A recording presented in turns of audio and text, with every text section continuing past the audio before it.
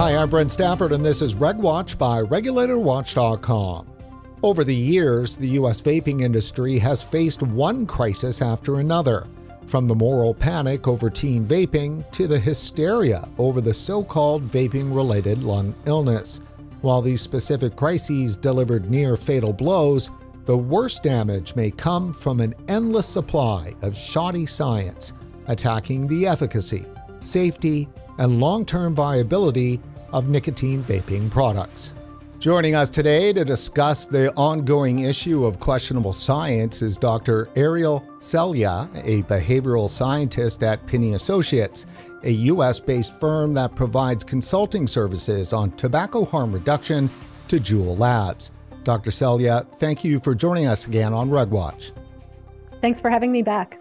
Well, earlier this year, you joined us for a RegWatch on GFN.TV episode to talk insights on youth use, and I wanted to bring you back for a deeper dive into the science around vaping and to explore some of the murky issues involved and to talk specifically about U.S. regulatory environment. First off, tell us about where you work, PinneyAssociates. So PinneyAssociates has one side of the company that works on tobacco regulatory issues, and this started back a couple decades ago now, trying to make nicotine replacement therapy available over the counter. So essentially making a safer nicotine product available and making it as easy to get as cigarettes. There's a lot of parallels to today. Mike Russell famously said that people smoke for the nicotine but die from the tar. And so the idea is that can we make a safer nicotine product available and have it not be more difficult to obtain than the cause of the disease, which is combustible cigarettes. Why is it that risk-reduced products seem to be getting such a bum rap in the U.S.? I think it's because it's new and it scares a lot of people. I think I try not to attribute bad intentions to people. I think that people are genuinely concerned for public health. And when they see young people use these products in large quantities and just seeing the initial rise, which of course now has declined again, it did lead to concerns. But I think there's a risk of losing the forest for the trees, because we have to remember that cigarettes are easily available at any convenience store, most pharmacies, and they're so easy for people to get.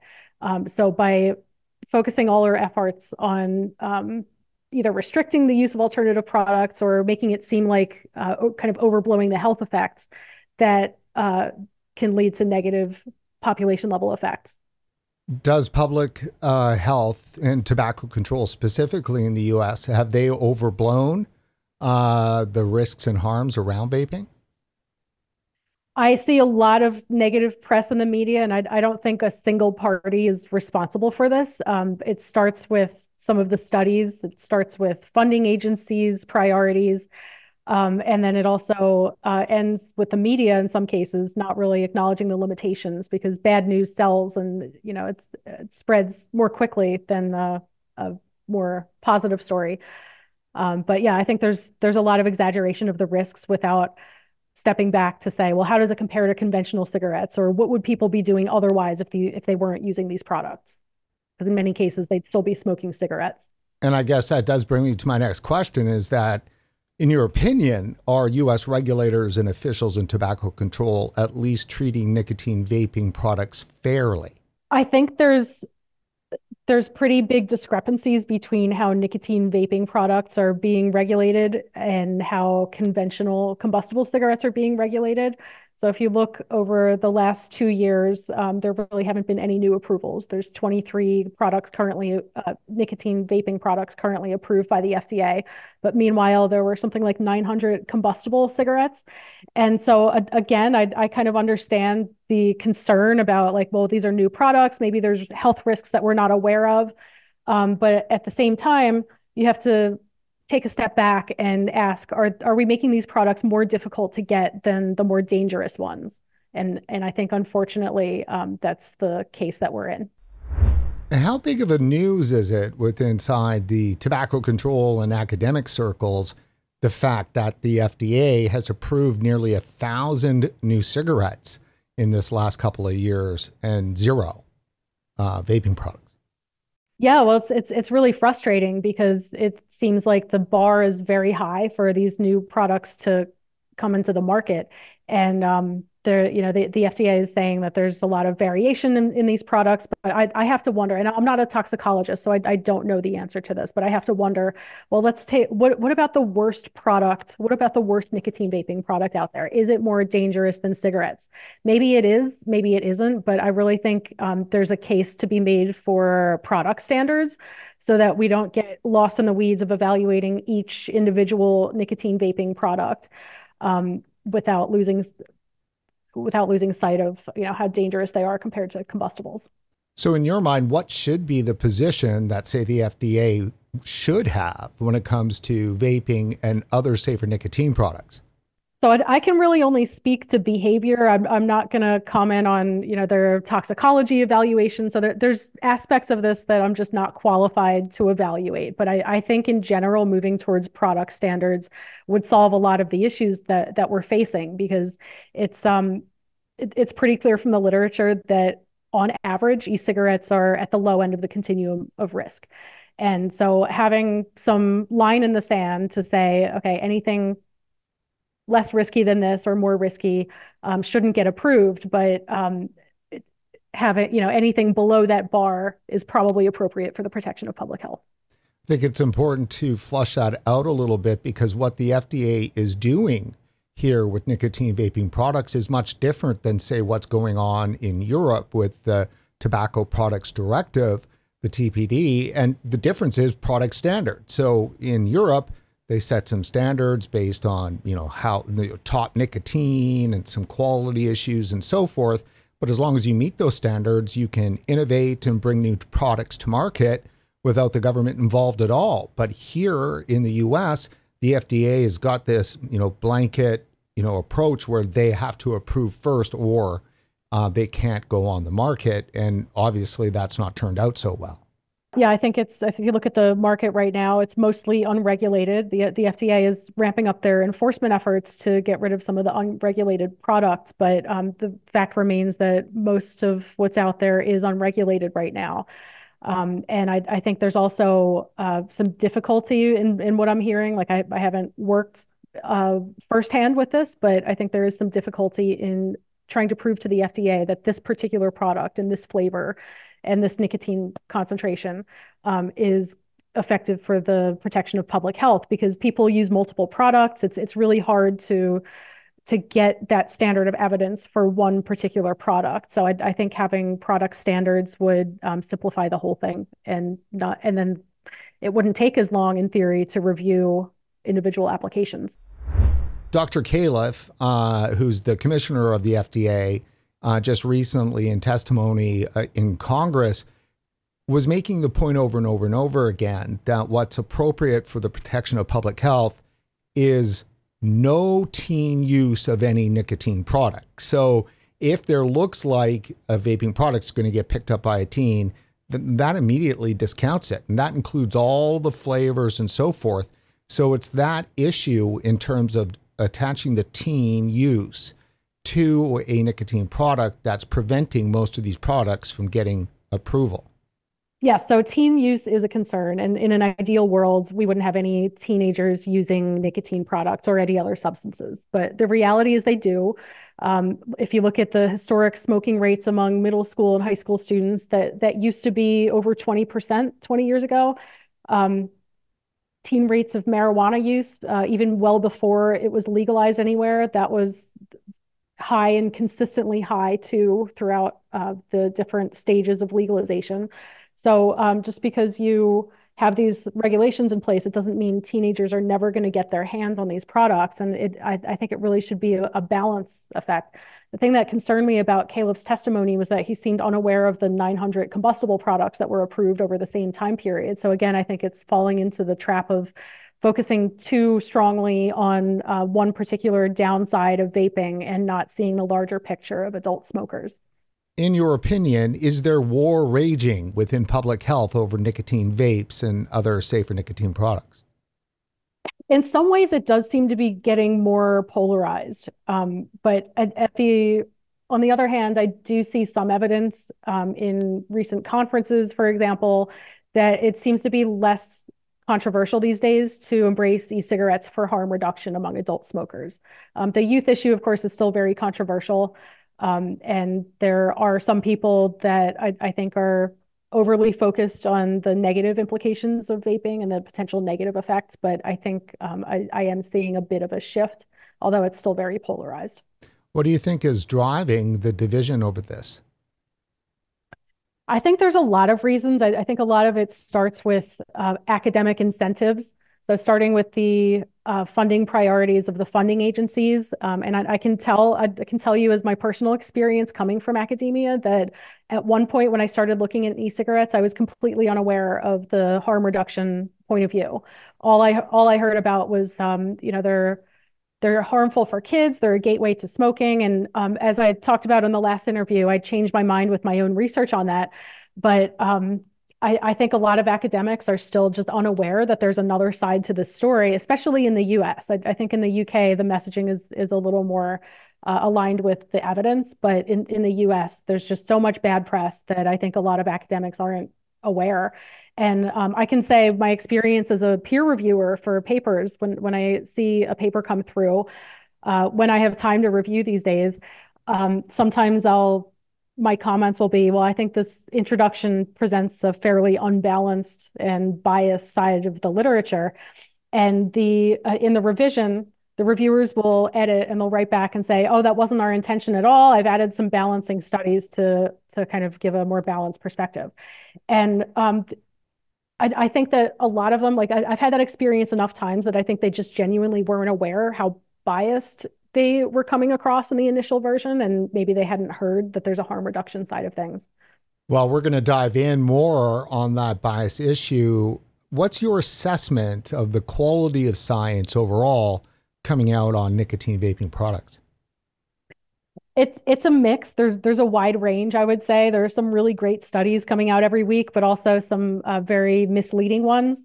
I would say most of them are somewhere in the middle. It seems like there's in academic publishing, there's an incentive towards publishing more studies because that's how faculty members are evaluated. So a lot of the studies, just in my opinion, don't add a lot. Like on one hand, it's important to have replication studies and prevent some of the replication crises that we've seen in other fields, like in psychology, for example. So on one hand, it's important to have many similar kinds of studies, but on the other hand, most of them are all the same type of studies. And Marcus Munafo has talked about this, that having more of the same type of evidence, like from individual survey studies, doesn't really make us more confident in the findings because that type of research has a particular bias. And it's good to triangulate across different types of research, like population level effects, maybe genetic studies. And each of these approaches has their own strengths and limitations, but it's about the consistency of evidence across different types of studies. And that's what I really think is lacking in a lot of the literature. I mentioned at the top of this episode that there's an endless supply of suspect science. Would you agree with that, or am I the one that's being hysterical? There's definitely a lot of flawed studies out there.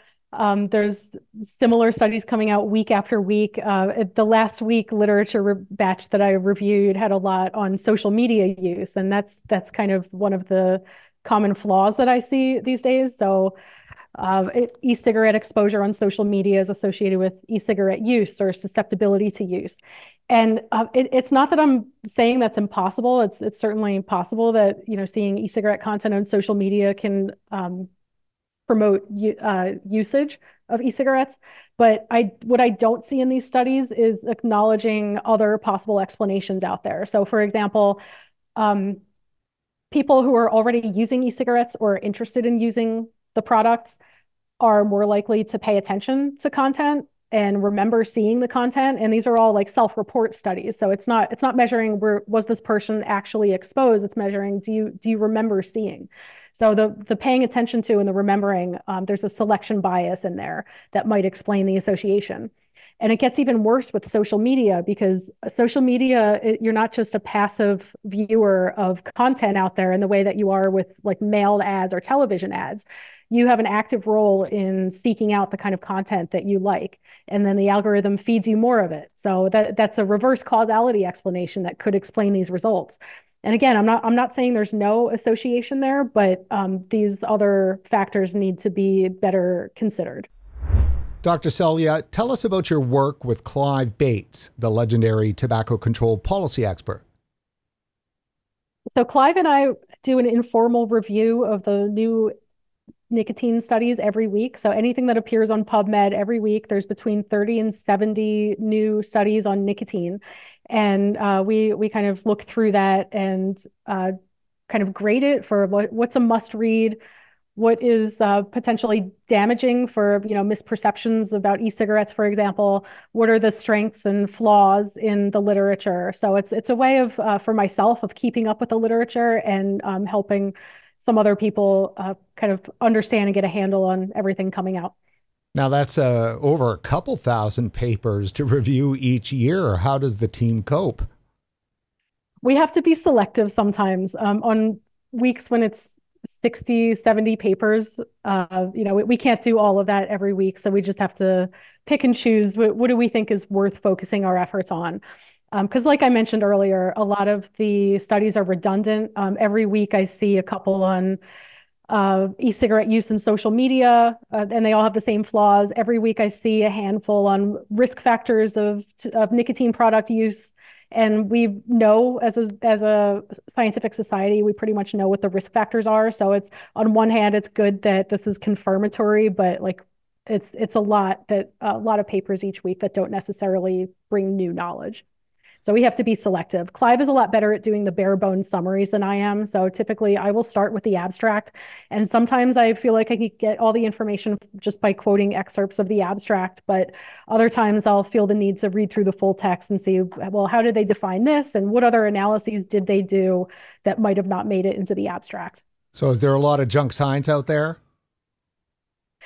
There's some good science, but there's also some misleading science. And I wanted to give researchers the benefit of the doubt. I don't think they're all ill-intentioned, although I do see a couple cases that concern me, where I think it's like a good news story if you look at the results without looking at the narrative, but then it's spun in the narrative as a bad news story, and those do seem more dishonest to me.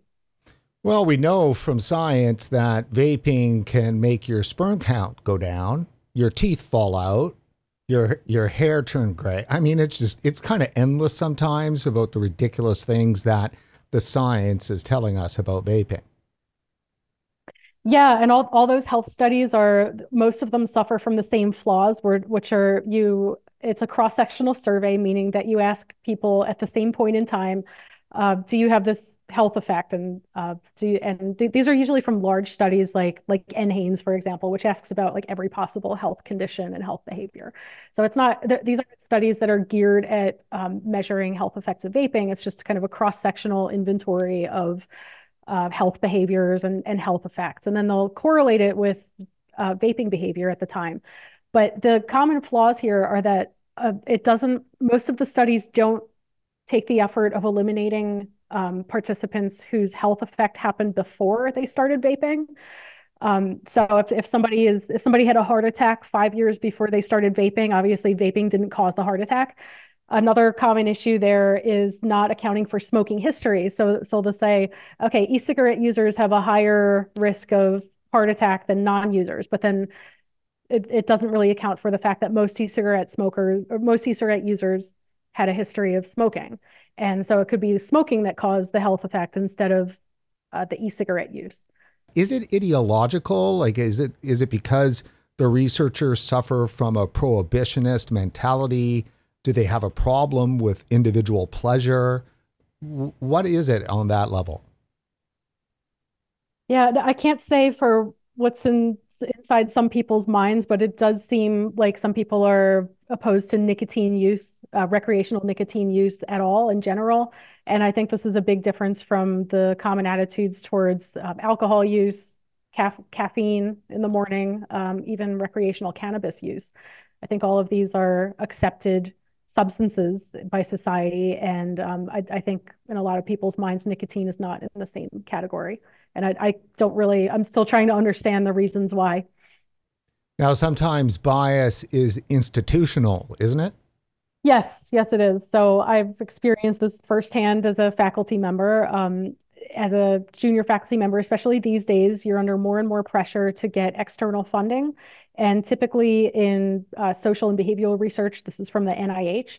And the NIH has certain funding priorities, and they'll award grants to the researchers that they think best meets those incentives. So there's an incentive for faculty members just for their own survival to write grants that match the funding priorities of the funders. And then there's pressures around publishing too, which I think contributes to some of the issues that we're seeing in the literature because it's really kind of just you're evaluated on a tally. You're evaluated based on a tally of how many papers you publish each week. And the people evaluating you don't really have the expertise necessarily to say, oh, this is really groundbreaking, or this is what some people call salami slicing, where you publish on the least publishable unit of an analysis and try to spread out across many publications to boost the CV. Tell us about this issue, supplying indirects to the university. So the way grants work at universities is that the university has a set rate of extra over on top of the award amount that they charged or that they ask from the funding agency to offset administrative costs. And this could be like, electricity to the building and kind of operational costs, maybe staff that take care of lab animals, for example. That's how it's intentioned, but I think universities have become more and more reliant on indirect costs to fund administrator salaries and just their general operating costs. So faculty members are being told you should get grants, but not just any grant, one that will pay the full indirects. So some smaller profitable organizations, for example, have a cap on what they would give as indirects, like say 10% instead of 30, 40, 50% in some cases. And I was told as a junior faculty member that those grants don't count because they don't supply the indirect cost to the university. So it really does come down to a financial incentive and survival of the faculty member to be able to stay in that position. And then these indirect costs are that there's benefits to the university, but there's also benefits to the individual faculty members. So for example, you can buy your way out of teaching courses if you have enough grant support. And this has led to I think this is a shame because the purpose of universities is for higher education, but there are some people that almost look down upon teaching because it means that you haven't been successful enough as a researcher to buy your way out of teaching. That's a really perverse incentive. Yeah, I think it's problematic, and a lot of these incentive structures are causing a lot of the issues that we're seeing with the research. So an indirect where the university is getting, say, 30% on top of what the grant is, how is that not a kickback? They use it to offset operating costs, and yeah, It's a kickback. I can't speak. I can't speak for the internal budgeting. Yeah. Well, and let's get right down to it here is that, say, even like a Robert Woods Johnson Foundation, their grants don't make the grade because their kickback to the university through indirects isn't large enough. So there really is only one player or one real player, and that's the NIH. So the federal government will not only provide the grant, but the kickback to the university, and really the universities prefer that NIH money. Yeah, that's right. And I can't say that every university is like this, but I've been at multiple academic centers, and this is a common thing from what I'm hearing. And talking to other people at different institutions as well, it seems to be a common expectation that it's the full indirect grants are the ones that are really highly valued. So this wouldn't be such a problem if the NIH would actually fund, research that took a fair and balanced look at nicotine and nicotine vaping products, correct? Because they don't right now, do they? So I haven't looked at the NIH funding priorities lately. I do know that some academics are successful at getting funding from NIH for e-cigarettes and smoking cessation trials, for example. So some people are doing it, and it's not like a blanket policy by NIH, but in my time at least, this is going back like 10 years ago, it did seem like there was more emphasis on well, what are the possible harms around e-cigarette use? It's part of the process is like the way the game is played among academic researchers is you write a grant on what they want to fund you for. You use the money to fund, at least in part, your next pilot study to be turned into a future grant application. So it is pretty common to it is pretty common to have the research that's actually done be different from what it was awarded to. Dr. Selya, one of the major issues tobacco control has is with research funded by the tobacco industry. Historically, that was truly an issue, but is it still an issue today? It is in some places. Every journal has their own policy, and some of them are that they won't accept any submissions from any industry. Other places are they won't accept any submissions from producers of conventional cigarettes, but they will accept non-combustible industry funding. Although that's more and more of a gray area these days. And some places don't have any restrictions at all, but in some places, even if they don't have an explicit policy, it seems like they're not favorable to that kind of research. Tell us a little bit about the controversy that Juul had with a series of papers that you were involved in that were published in Nicotine and Tobacco Research. So Nicotine and Tobacco Research is one of the main journals for this field, if not the main one. It's a very rigorous journal. I've published in it a couple times over the course of my career, and I'd love to be able to continue publishing in it because I think the work that we do does need to get out to this audience. The journal recently decided that they will no longer accept submissions by the commercial tobacco industry, and that does include Juul. But there was some good science that was done, was it not? In my opinion, it was good, but I'm biased. We published a 24-month study of adult Juul purchasers. So the caveat here is that this is looking at current established smokers at baseline who purchased Juul. And by virtue of the fact that they purchased Juul, they were probably already like fairly committed to using the product and liking it. So it might be positively biased, but we did find fairly high switch rates. So 58% switched after 2 years of Juul purchase, switched completely away from cigarettes. And that includes using neither product or exclusively using e-cigarettes. We also did subgroup analyses by different racial, ethnic subgroups, as well as by whether or not somebody had mental health symptoms, by whether or not they had smoking-related illness. And the results were pretty consistent across all of the groups we looked at. Just quickly about the conclusions on this, similar trends in switching and smoking reduction were observed across populations disproportionately affected by smoking. Yes, so there's a lot of focus right now on on disadvantaged populations and the impact that cigarette smoking has had because smoking prevalence is different across in certain minorities and people in lower income groups and people with mental health issues. Those are kind of the populations that tend to be more impacted by smoking. And so we found when we sliced it up that way, we found that these switch trajectories were pretty consistent regardless of all those characteristics. So even among the people that are disproportionately affected. And Dr. Selya, you also co-authored a paper in this one in 2022 looking for trends in sales data between electronic nicotine delivery systems and cigarette sales in the US. What did you learn?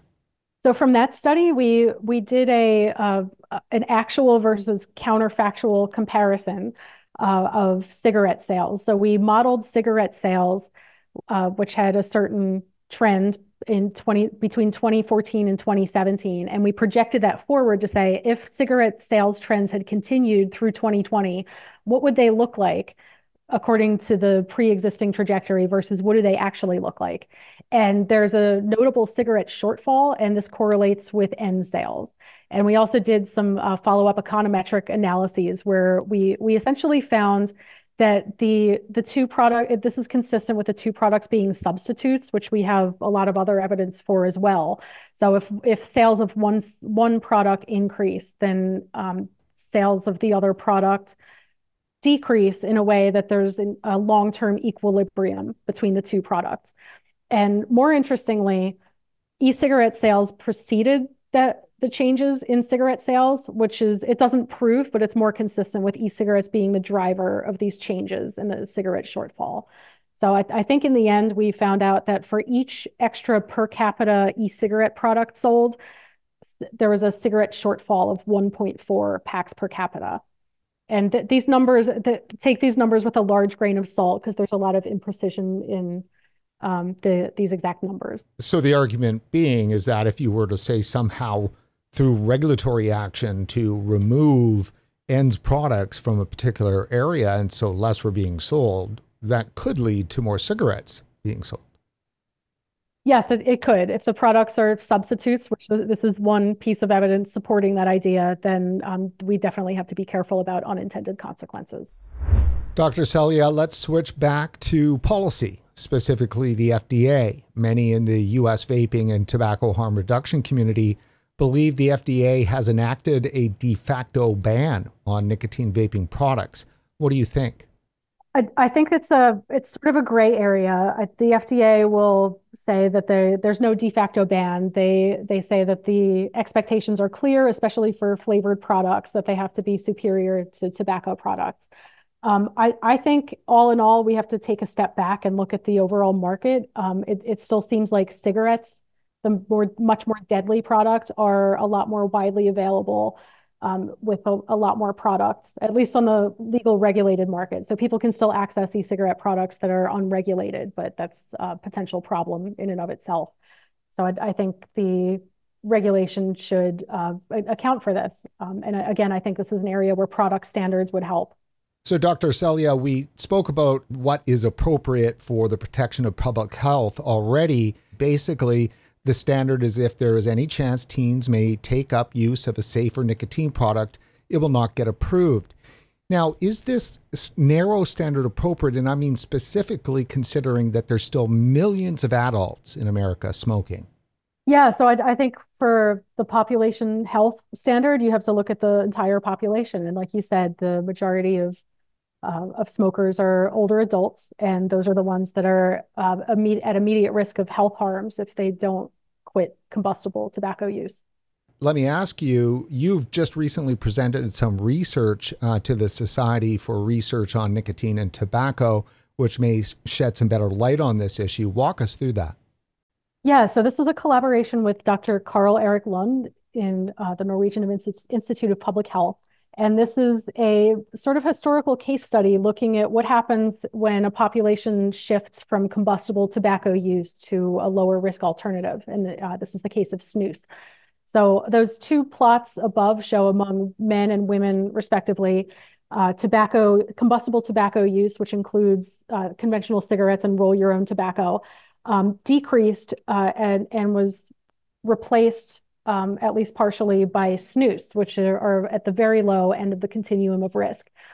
And this is a case study because I think it can inform some of the transitions that might be happening today. It's more controversial today because people are concerned about e-cigarettes. It's a new product, but a lot of the same concerns were raised about snus back in the day, including what if non-smokers and youth uptake these products? What about the long-term health effects? And none of those concerns really bore out. Like nicotine use didn't skyrocket at the population level. The long-term epidemiological data is very favorable towards snus compared to cigarettes. And so this is, I think, a case study that we can look at to say, is the same pattern happening today? There was a lot of concern about youth use, especially which peaked in 2019 in the US, but it's declined by over 60% since then. So in my opinion, it was a fad somewhat. There's still youth that use these products. It's still the most common product, which is a problem, and we want to reduce that. But then cigarette smoking is at an all-time low. So one of the motivations for me doing this research was because I see this talking point about, if you look at e-cigarette users, the proportion who have never smoked is increasing, especially in younger age groups. And that's interpreted as something concerning because it sounds pessimistic because it sounds like non-smokers are taking up these products. But really what's happening is that you have a shrinking denominator of people who smoke. So mathematically speaking, if you have a situation where you have displacement, it has to be the case that the proportion of users who are never smokers has to increase. And so rather than being necessarily a bad thing, like it could be a bad thing if it adds to total nicotine use, but it could also be a favorable indicator of a population level shift away from combustible tobacco. And my point in making that poster was to show that you really need to look at the population level trends when you're interpreting statistics like this. And there's also, too, how these things are measured. For as long as we've been covering this issue, I've been bothered by the way researchers measure vaping use. It's the 30-day measure. Tell us about this measure and what is wrong with it, if anything. So typically, current use in youth is defined as any use, even a puff, in the past 30 days. And this can include anything from like borrowing a friend's vape at a party one weekend to all the way up to daily use. And when you break it down by frequency, actually the largest group is using 1 to 5 days per month. There are 40-something% frequent users, meaning they use on 20 or more days out of the past 30 days. And that is concerning, that is something that shouldn't be happening among youth. But by having the definition be any use in the past 30 days, it does include a high proportion of experimental use. And then the other issue is this is just one point in time. So how many of those past 30-day users go on to use a year later? And we don't have a lot of data on that, but if you look at the cigarette smoking literature, like youth cigarette smoking using the same types of measures, the more you add on criteria that are often used in adults, such as like 100 cigarettes per lifetime. So if you look at youth that are using not only once in the past 30 days at one time point, but are they using the following year? Are they using frequently the following year? Have they developed this lifetime established use? The numbers are vanishingly small. So there's a case to be made for re-evaluating what measures we're using. Final question, Dr. Selya. If one were to hope for a paradigm shift within tobacco control science, would it be wise to turn to American philosopher of science Thomas S. Kuhn and his 1962 book, The Structure of Scientific Revolutions, where he stated that, quote, scientific progress is not always linear or cumulative. Paradigm shifts often occur not because scientists change their minds, but because the old generation of scientists passes away and the new generation grows up familiar with the new paradigm. So is that what we have to hope for? Is some of the older tobacco control scientists to just pass away? I think there is something to be said for the top people in the field sort of acting as gatekeepers. I don't think that's the only way. I think there is other hope. So there's a lot of movement more towards post-publication criticism these days, where critiques can be posted on a platform like PubPeer, and then people that are paying attention can read about the potential problems with the study. There's also, I think, also the quote about truths first being vehemently objected and then ridiculed and then seen as self-evident. I do see some shift with that towards e-cigarettes being seen as kind of self-evident for harm reduction. So I have hope, and that includes cleaning up both sides of the literature, including the pro-THR side, which does have some issues sometimes too.